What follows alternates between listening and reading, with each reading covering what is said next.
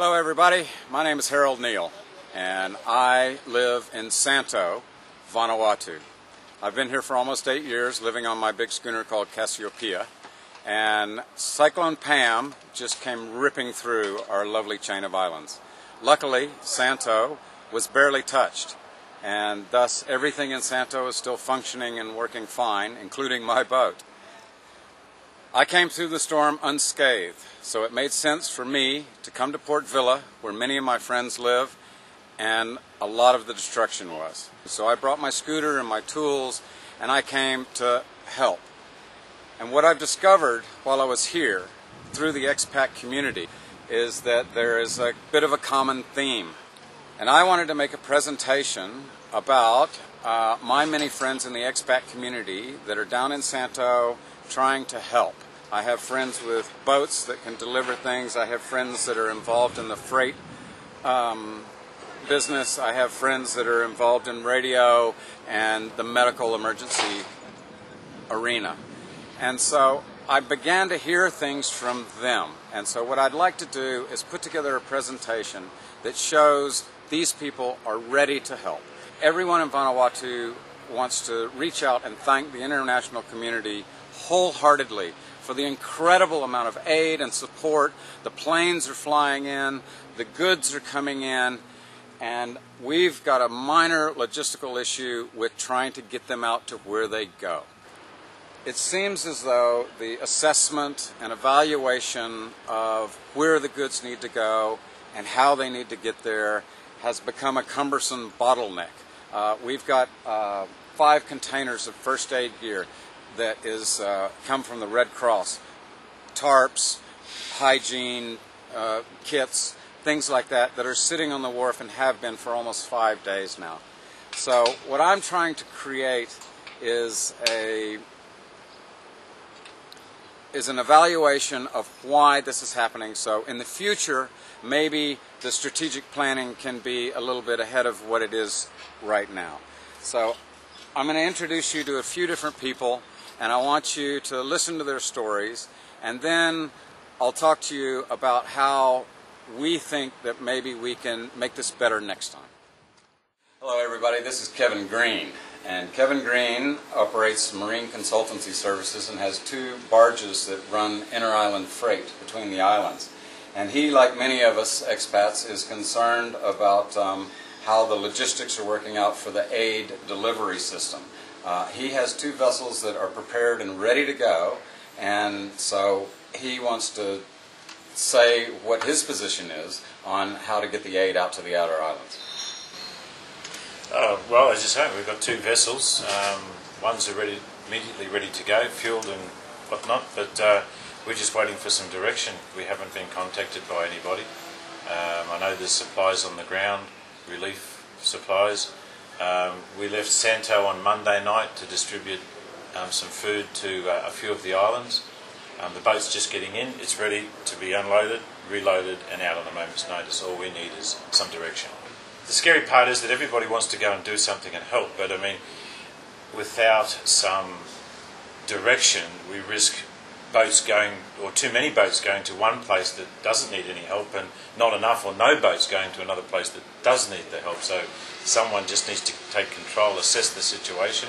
I don't know if that's been done, but once they do know, or if they know, which islands, which villages need the assistance, it needs to be coordinated. And if I haven't had any communication or any direction, I have no choice. But I can't just leave the boat sitting around doing nothing, waiting and waiting. Well, there you go, guys. On the ground, in Port Vila, trying to figure out how to implement the incredible generosity and flood of international aid that has arrived here.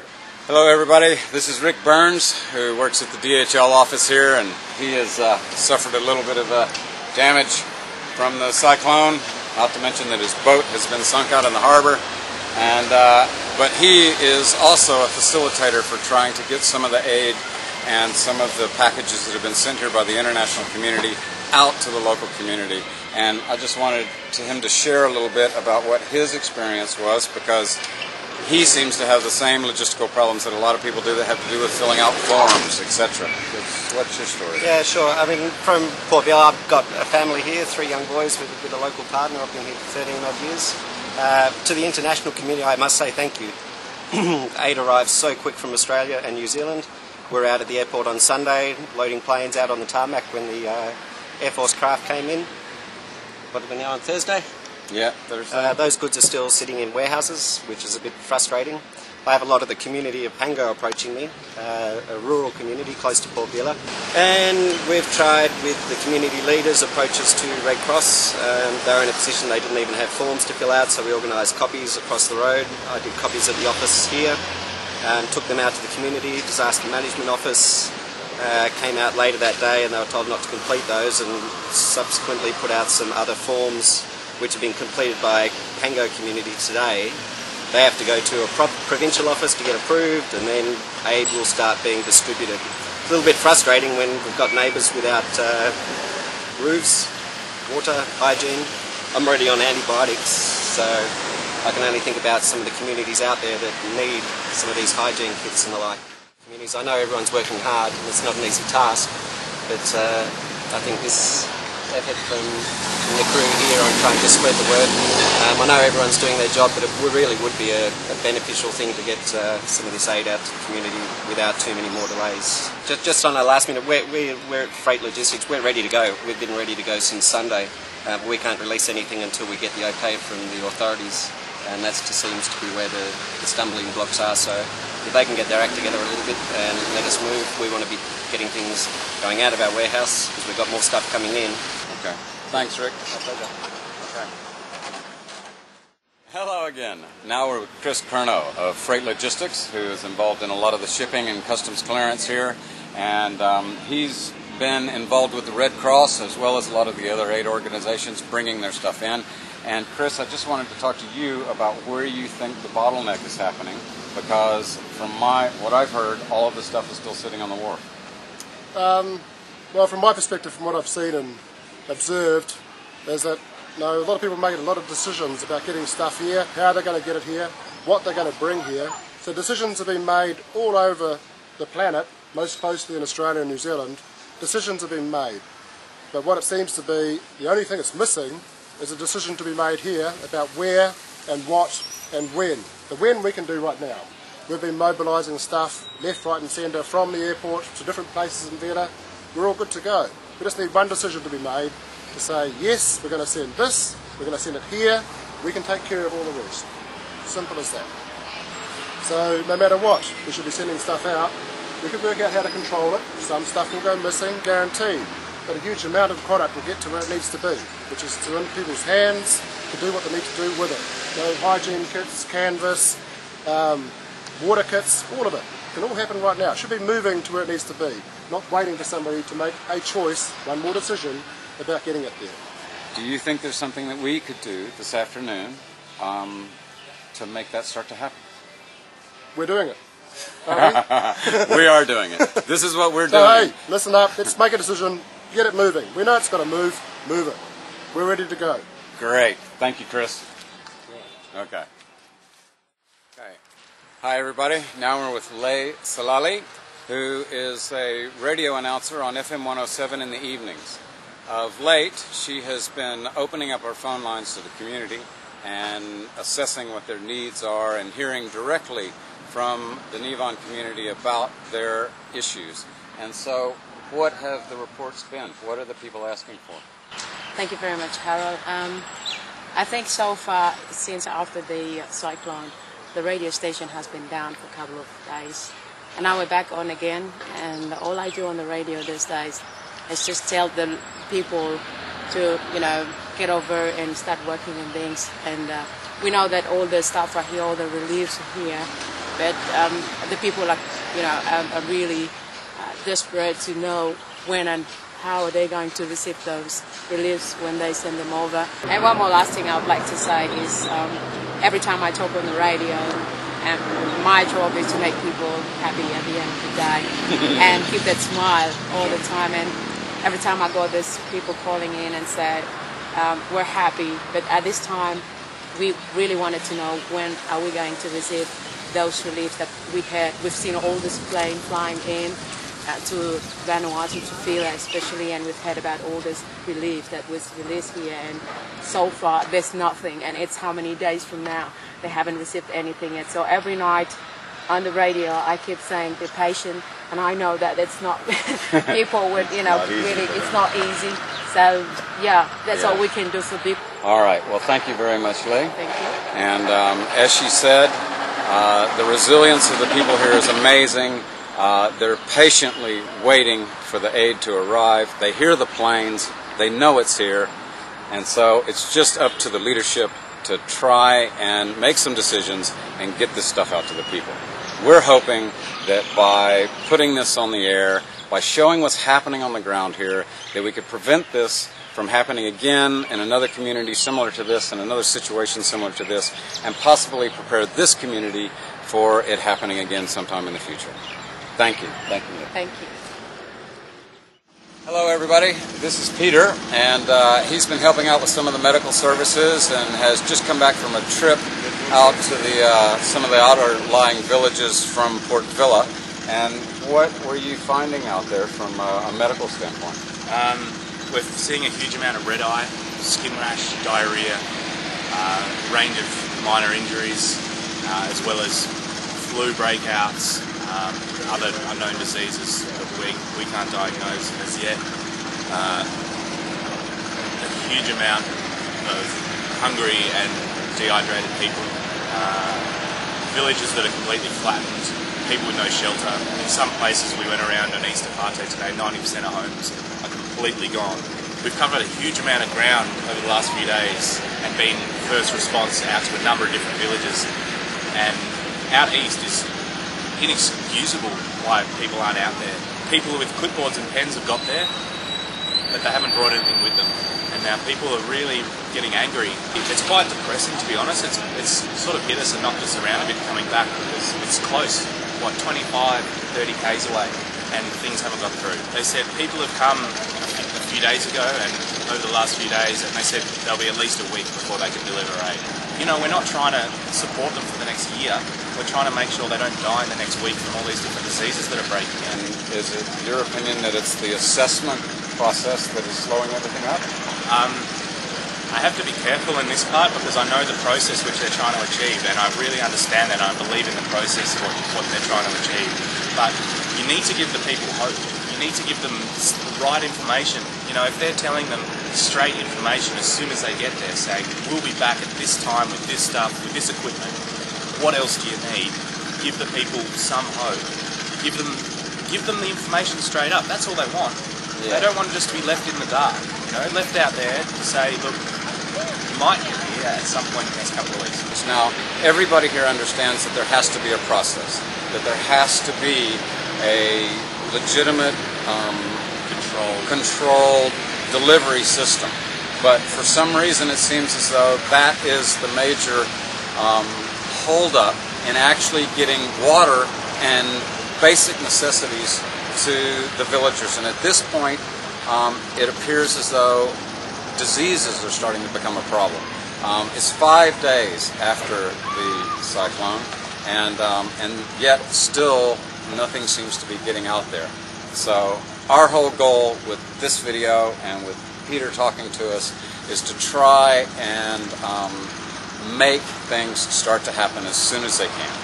Get the decisions made so that things are getting out there. Yeah. So thank you very much, Peter, for helping us, see what's going on, and hopefully the stuff will start streaming out very soon. Yeah, would love that to happen tomorrow or tonight. Cheers. Cheers. Okay, everybody, now I'm talking to Michael Benjamin, the head of operations at Pro Medical, and he's been out in the field a bit and has seen a few of the things that are going on, and he wants to tell us a few things about what he's seen. What do I say? We've been probably through one of the most frightening experiences I've ever been through. You may have been in your boat a bit more, but it's probably one of the most terrifying experiences I've ever been through. I've been in an ambulance 21 years, and it scared the hell out of me. Since Saturday, Pro Medicals came back to work on Saturday morning once the wind died down, and we tried to get back to our normal operations. We're responding to all the normal cases, but on a greater level. I think from we're now getting the cyclone cases as well as the normal everyday cases. People still get sick. Our guys are going out there delivering water, food, medical supplies, doing health checks and assessments on people. We've transported a few back who we found have been injured or unwell. And what we're finding now is that there are kids out there that are starting to get gastro, dehydration and diarrhea and those sort of long-term medical problems. Yes, we've gone through a disaster, but the next disaster is the medical conditions that happen because that are a result of dehydration and diarrhea, hygiene, gastro, etc. Hygiene is a big one. Yeah. We've heard reports up on the east coast that people are boiling salt water because they haven't got water, so that's why we're getting water up there. Yeah. And that's really dangerous. And call for help if you need it. That's one of the big messages. We've heard of people, unfortunately, a young baby that died in the village recently. They weren't aware that they could get help. So they could call. And your number? Call in 115. It's a free number. You don't need credit on your phone. Yeah. So if you call 115, tell us where you are, tell us what the problem is, and ProMedical will come out. There is no fee whatsoever at the moment. This is a disaster. We're here to help everybody. So you're being more than just an ambulance service at the moment. We are. We're now doing that relief outreach thing. So we're going to start going to villages and doing our outreach service, just to try to prevent that next stage that is going to come along. Yeah, yes. The next stage, you don't want an epidemic of gastro. What you're saying is that the emergency is imminent for further health problems.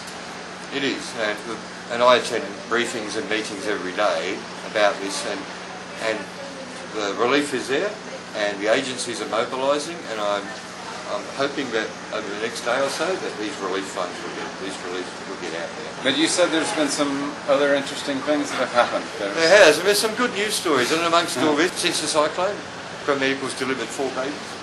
Yeah. 3 of them have been called Pam. I think that's quite humorous. Well, my friend, thank you very much for all that you're doing. Yeah, good friend for a long time. We're very much hoping that the aid is going to get there quickly, so that these guys don't wind up with more emergencies on their hands. But they'll handle it if they do. Thank you very much, man. No worries. Thanks, man. All right. Hi, everybody. We're here with Wilson. Thank you very much. And where are you from, Wilson? I'm from the north of this island, from the Shepherd Island. The Shepherd Islands. Shepherd Islands. And have you had any news from the Shepherd Islands? In the Shepherd Islands, in my own islands, around the islands, we only have 3 houses left, with 9 people dying. Oh, that's... Only 3 houses left. Every house is already gone. How is your family now? Oh, my families, they don't have any more homes. Yes. They're living without homes. They don't. We heard about AIDS are coming, but we don't receive anything yet. Okay, but you live here in Afate, right? I live in Afate. Yes. Oh, Man Place. At Man Place. Yes, and have you experienced, has the aid come to your house or anything? Or? We saw the aeroplanes are flying, the Navy planes are flying all over the place. We hear that the aids are coming, we hear that the donations are going to help us, but we didn't even see anything else. Day before yesterday, we just have the water, and we don't have the power yet. And at the moment, we still left with some of the foods. Maybe some around about this week, next week, we don't have any more foods. And every food in the garden are already gone. Yeah, the gardens were ruined. The banana, all these, the coconut already gone. But we decided to go to the shops, but from all the Chinese shops, the rice, all these foods, all wet. So we heard about the aids are coming from Australia, New Zealand, but we saw the plane flying, but we didn't see any aids yet. We know that the Red Cross and the Save the Children and a number of other aid organizations are trying their very best, and the government is trying its very best to start getting the food and all of the stuff that has been flown in out to the peoples. Well, thank you very much, Wilson. Thank you very much. And as I say, I believe all of the stuff is about to come out and get to you. Thank you very much. All right, brother. Thank you. So there you go, guys. There's a few looks from expats and from Vanuatu who are talking about how they see the picture. And we're hoping that by posting something on social media that it will spur some action from the government and the agencies to help trim the cumbersomeness of the assessment and evaluation and distribution of all of the aid that the international community has been so generous in giving. Right now, the villages are in desperate need of this bottleneck to burst and to have the gear start going out to villages as quickly as possible. And these sorts of storms are going to be happening not only in this community, but in communities around the globe more and more. We're all aware of that.